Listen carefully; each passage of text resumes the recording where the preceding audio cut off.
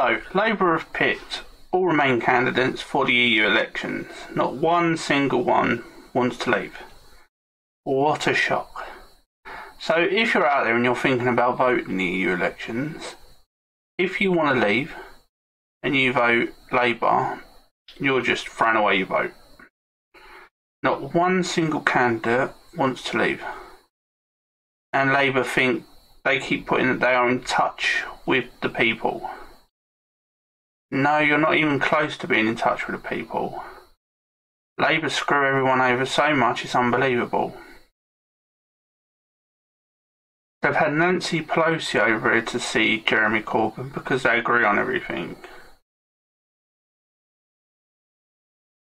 It's just incredible how these people are so far away from us that they believe that they know better because they are the elites.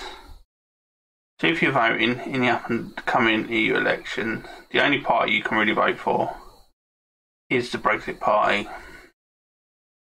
UKIP have seen next to this, all the other parties have seen it. They are now the main party to vote for.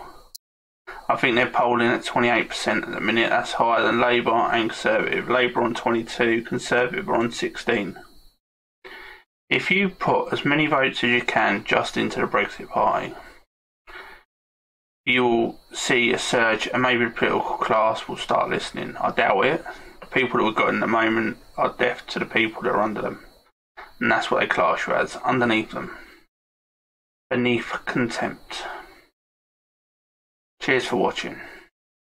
Don't forget, if you want a voice, you've got to vote. Don't boycott it, you must vote. Otherwise, they win. Cheers for watching.